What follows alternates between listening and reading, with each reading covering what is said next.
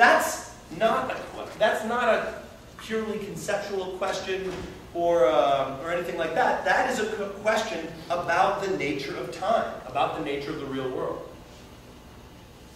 I think the same goes for metaphysics. So the question of whether absences can be causes, is that a question about the real world? To me, that depends on whether there is any such thing as true causation. Because if there's no such thing as true causation, then we can just say, well, there are these different languages we can speak, one in which we count absences as causes and one in which we don't. But if there's true causation, then just like there's true forwards in time, we can say, no, the question is about whether there can be true causes that are absences. And similarly, for the two languages we imagine teaching our children, one in which they say there are these temporal parts, and the other in which there are not. If it's like the question of up, those are equally good languages, and there's no true existence, because the question of temporal parts is an ontological question. It's one about what exists. If those are two equally good languages, that means there's no true existence, just like there's no true up. But if there is a true existence, if the world has built-in existence, just like some people think it has built-in direction of time, then those questions are not merely verbal. They are about the real world. Second point I want to make. You don't have to say the same thing in every case. And this is building on the first point. Is metaphysics about the real world? I think you should say it depends. It depends on which metaphysical question you're asking. Because whether a question is about the real world depends on whether the notions involved in that question are true. So you can't say whether are questions about space about the real world and expect a uniform answer, because questions about up are not about the real world, but questions about the direction of time might be.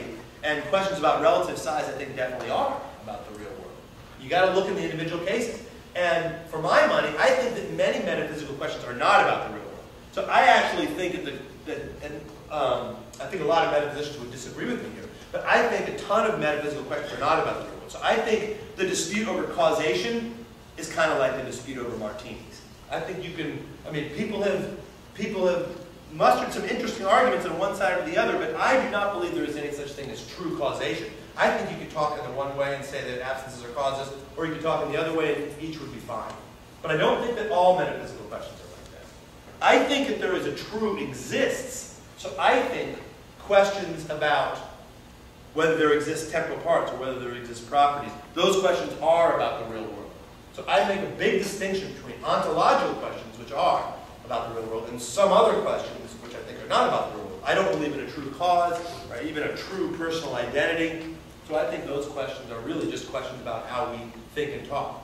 Now, of course, that raises a final question, which is, how do you tell? How can you tell whether the notions in one particular dispute are like relative size, in which case the dispute is about the real world, or like up and down, in which case it's not about the real world? And my answer to that is this. I think what you have to do to tell is, or at least to make an educated guess, is look to our very best theories of the fundamental world and ask what concepts can those theories absolutely not live without? What concepts are indispensable to our very best theories of the world? I think our very best theories of the world, the very best ones are physical theories, physics. And the concept of relative size is indispensable in physics. You can't do space-time physics without bringing in notions of distance. Whereas you don't need notions of up to do physics. If you read a fundamental physics textbook, it doesn't say, well, you got to first figure out which direction is up. All you have to do is know the relative sizes and where the masses are. Of course, you can work out from those what people would call up at a certain point. But to state the laws of physics, you don't need to talk about up. You don't need to talk about cause. You don't need to talk about personal identity. That's why I think that those are not about the real world. But you do need to talk about exists. You've got to talk about there being these points of space-time, and there being these material objects moving around in space-time, perhaps. Perhaps you just talk about the points of space-time.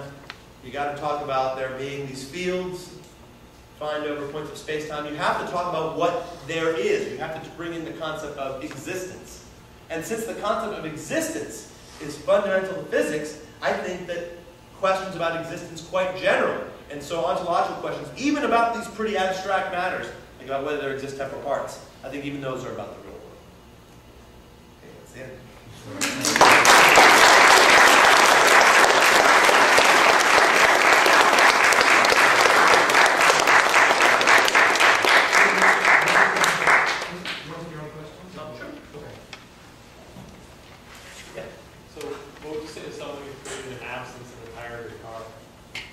Someone who created an absence of a tire of my car. In the tire. In the tire. Oh. Well, what do you tell me more about what you're thinking about? No, I'm just thinking in terms of like responsibility for Ew. causation. So you're thinking obviously it would have an effect. Yeah. Because that's like cutting a hole in your tire. I didn't flatten the tire, just created a hole in your Right.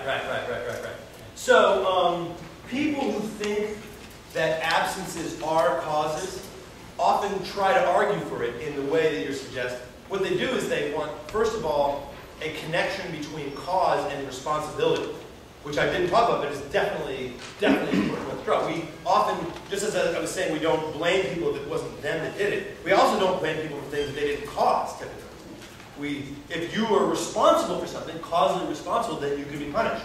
And so we say we obviously want to blame someone who creates a hole in my car or pumps some kind of vacuum into my body that kills me. We want to blame the person who didn't feed the cat. So clearly we have to say they caused the death. And I think that is a powerful line of thought. People who think that absences cannot be causes will always try to find some related events that they did cause. So, like for example, in the case of the tire, even though you didn't cause there to be a hole, because there's no hole to cause, you did cause the tire to be perforated. Or you were causally responsible for the contact between your knife and the surface of the tire. And in the case of, that gets tricky because it's hard to see whether you can always find such suitable events. And it seems kind of weird to blame the person who didn't feed the cat for the fact that they were walking around the street. That is the thing we're blaming them for, because that is a genuine event. So you can see some of the issues, and that is a challenge for us. Yeah. Ted, I was thinking when you were giving your talk about that it seems that there's some issue here about the old Aristotelian distinction of efficient versus final causes. When I was thinking of you going out into space and you explode, I don't know that I would describe that with absences. I would just say the gases inside you expand, and it's just efficient causes. Right. But with the cat example, it seems like that there's an intuitive sense to say, well, it's because of negligence. It's because of what you should have been, what you intended to do and didn't do. So, as far as metaphysical questions go, where do you think final causes play in all of this? It's interesting. There was a big tendency in most of the 20th century to move away from Aristotle and to think of, well, for one thing, there being only one kind of cause, but also to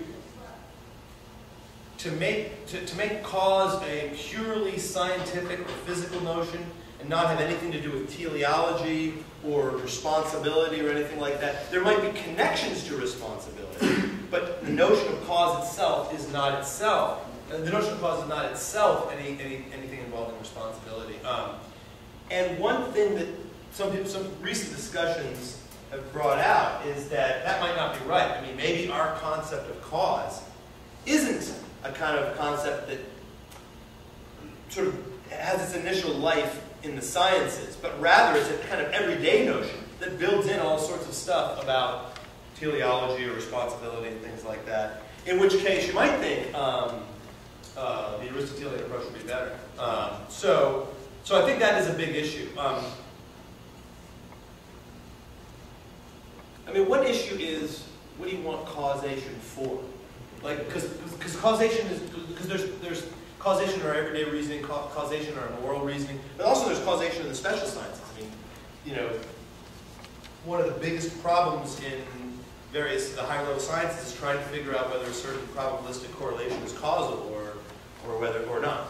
And though, maybe one moral we might take from some of this is that you should just distinguish between causation as it's used in the sciences versus causation as it has its life in ordinary thought. I guess my only other thought about that is if you do start making these distinctions, you do have to look and see, well, is it really true that, so I made a distinction between 5 different kinds of causation, or 4 here, so maybe there might still be a problem with absences, though, if we think that absences can cause in one particular of those senses. So we may still face the problem. Somewhere in the issue of contractual relationships involved with cat. You You have a contract and you're using it. Mm-hmm. You have to fill out a contract after. That's certainly right. So one thing you could do, if you wanted to hold the view that you did not cause the cat to die, is you could say, we can still blame me, not because I caused the cat to die, but rather because I failed to fulfill the contract. And so get the causation out of the responsibility. That would be another strategy. Yeah. I'm less interested in the cat. I'm more interested in the nature of metaphysics. Okay. So your final point is this: there are some metaphysical questions that are verbal, not about the real world, and there are some that are about the real world. So the question is, metaphysics about the real world doesn't seem to tell us much about the nature of metaphysics. So I want to put the question in a different way. So I want to hear from you how you see the nature of metaphysics. Do you think there are more such verbal disputes in metaphysics than in other areas of philosophy? And if that is the case, is there anything to do with the nature of metaphysics? Yeah, good question. So one thing, let's take one example. Let's take actually an example of causation. So I was claiming that's not about the real world. I would want to add something to that claim. I think that, I don't think that the question of the nature of causation is like the question of whether Appletinis are Martinis. I was making one simplified distinction between questions, between the Martini example and a question about the nature of electrons. But I would want to make a further distinction. Because I think that some questions that are not about the real world in the sense that I was getting at are still very important, whereas the Martini example is not important. So I think my picture of the philosophy of causation is there's no such thing as I was calling true causation. So what we have to do in philosophy is figure out the way our concept of causation works, or maybe how the concept of causation, maybe how multiple concepts of causation work. And I think that's an important task, because I think the notion of causation is very embedded in our conceptual scheme, and understanding it is very important to understanding a ton of other things in our conceptual scheme. Whereas Martini's is kind of an isolated thing, and it doesn't matter much. So I would call I would make a distinction both between metaphysical substantivity and conceptual substantivity. And what I was mostly talking about in this talk was metaphysical substantivity, and I think that questions of ontology are metaphysically substantive, and questions of causation are metaphysically not substantive, purely verbal. But they are conceptually substantive. Martini's neither metaphysically nor conceptually substantive. So what I think is that many, many questions in philosophy are conceptually very deep, conceptually substantive, but ultimately just about how our concepts work. Whereas, and so I think they are not about the real world. So I think that in metaphysics, only a very small number are metaphysically substantive.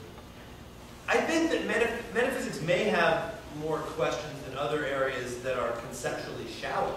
Because I do think some questions, I sort of think the absences thing is conceptually shallow. I think other questions about causation are deeper.